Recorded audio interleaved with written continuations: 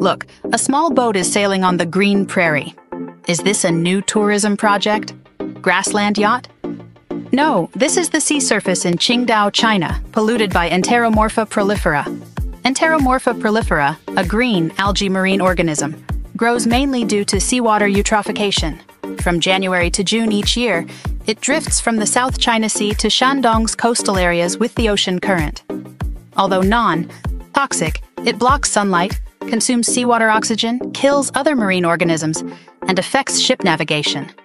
To control it, Qingdao invests tens of millions annually. First, satellite monitoring and numerical simulation predict its moving path.